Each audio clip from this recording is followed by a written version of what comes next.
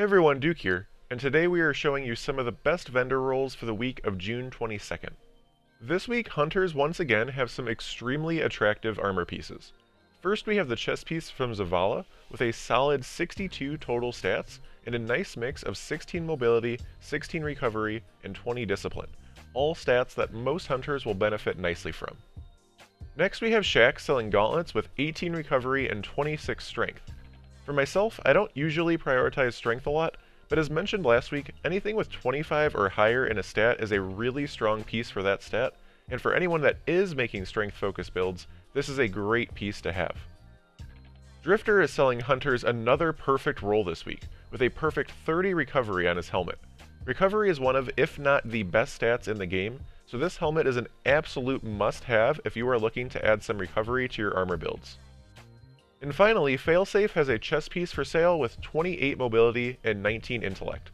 Another super strong combination of stats between mobility and intellect to be able to get that lower dodge cooldown as well as build more supers, not to mention almost a perfect 30 in that mobility stat.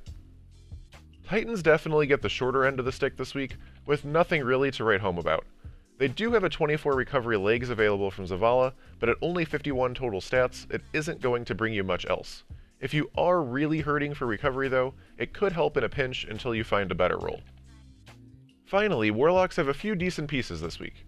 Drifter is selling gauntlets with a 62 total stat roll, including 22 resilience, 15 intellect, and 15 strength. A bit of a weird combination of stats for my own personal builds, but I could see this being useful in the right situations. Drifter is also selling boots with a nice 26 roll in mobility, which can help with those mobility specific builds. Again, a pretty low total stat roll, however, so you aren't getting too much else with this piece. Lastly, another low total stat roll, but one with a pretty nice distribution, is at Devrim on the EDZ, with his gauntlets having 24 intellect, as well as 12 resilience and 12 recovery. Nothing incredible, but once again could fit as a temporary piece. As a final bonus, Banshee is selling a Truth Teller this week with an outstanding roll of blinding grenades, autoloading holster, and disruption break.